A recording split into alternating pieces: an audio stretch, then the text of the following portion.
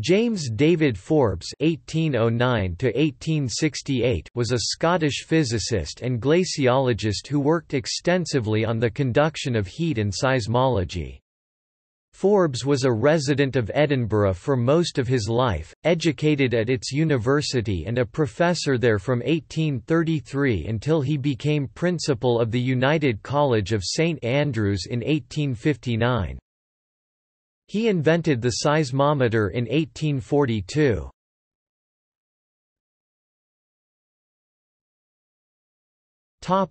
Life and work. Forbes was born on 20 April 1809 at 86 George Street in Edinburgh, the fourth son of Sir William Forbes, 7th Baronet, of Monymusk and Pitsligo (1773–1828) and Williamina Belches of Invermay. His brothers were the advocate and agriculturalist Sir John Stuart Hepburn Forbes of Fettercairn and Pitsligo and the banker Charles Forbes. He entered the University of Edinburgh in 1825, and soon afterwards began to contribute papers to the Edinburgh Philosophical Journal anonymously under the signature, Delta. At the age of 19 he became a Fellow of the Royal Society of Edinburgh, and in 1832 he was elected to the Royal Society of London. At this time he maintained correspondence with Sir David Brewster, who encouraged him to pursue an original research in science. A year later he was appointed Professor of Natural Philosophy at the University of Edinburgh in succession to Sir John Leslie, and during his tenure of that office, which he did not give up till 1860, he not only proved himself an active and efficient teacher, but also did much to improve the internal conditions of the university. In 1859 he was appointed successor to Brewster in the principalship of the United College of St Andrews, a position which he held until his death at Clifton in 1868. As a scientific investigator he is best known for his researches on heat and on glaciers. Between 1836 and 1844 he published in the Trans. Roy, S.O.C. ed. 4 series of researches on heat, in the course of which he demonstrated that tourmaline would polarize infrared thermal radiation, by transmission through a bundle of thin mica plates inclined to the transmitted ray, and by reflection from the multiplied surfaces of a pile of mica plates placed at the polarizing angle, and also its circular polarization by two internal reflections in rhombs of rock salt. His work won him the Rumford Medal of the Royal Society in 1838, and in 1843 he received its Royal Medal for a paper on the transparency of the atmosphere and the laws of extinction of the sun's rays passing through it. In 1846 he began experiments on the temperature of the Earth at different depths and in different soils near Edinburgh, which yielded determinations of the thermal conductivity of trap tufa, sandstone and pure loose sand. Towards the end of his life he was occupied with experimental inquiries into the laws of the conduction of heat in iron bars, and his last piece of work was to show that the thermal conductivity of iron diminishes with increase of temperature. His attention was directed to the question of the flow of glaciers in 1840 when he met Louis Agassiz at the Glasgow meeting of the British Association, and in subsequent years he made several visits to Switzerland, where he was particularly impressed by Bernhard Studer's theories, and also to Norway for the purpose of obtaining accurate data.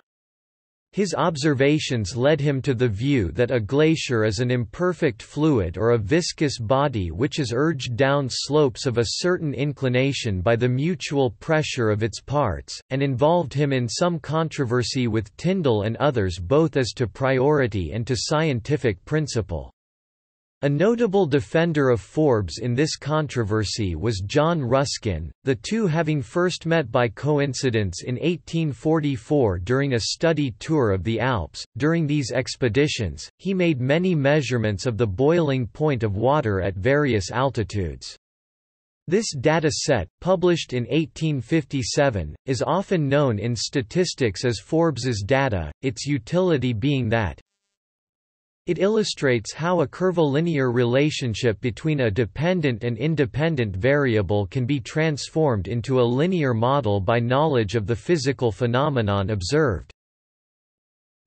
It emphasizes the importance of residuals analysis in linear regression as the residuals manifest an outlier that is not apparent in a visual inspection of the raw data. Forbes was also interested in geology, and published memoirs on the thermal springs of the Pyrenees, on the extinct volcanoes of the Vivarais Ardèche, on the geology of the Cuchulain and Eildon Hills, etc.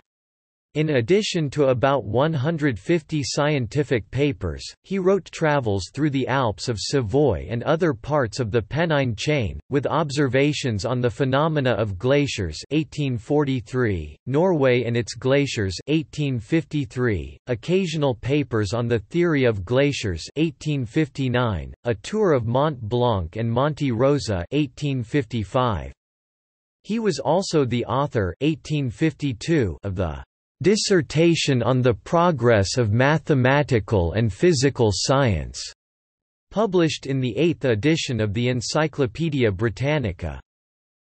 The Forbes River and Forbes glaciers in New Zealand are named after him, as is Aiguille Forbes between the Glacier de Salena and the Glacier du Tour in the Mont Blanc Massif. James David Forbes was a devout Christian, as can be seen in the work Life and Letters of James David Forbes, 1873, a compilation of personal letters written by Forbes, co-authored by John Campbell Shairp and Forbes's student Peter Guthrie Tate.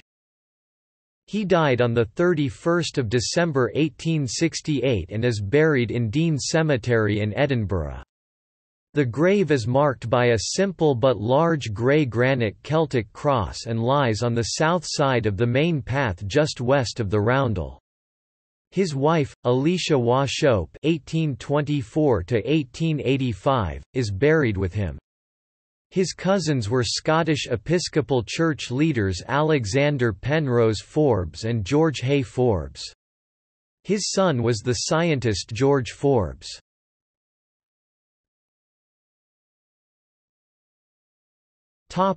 Selected publications. Travels through the Alps of Savoy and other parts of the Pennine chain, with observations on the phenomena of glaciers. 1843. Norway and its glaciers. 1853.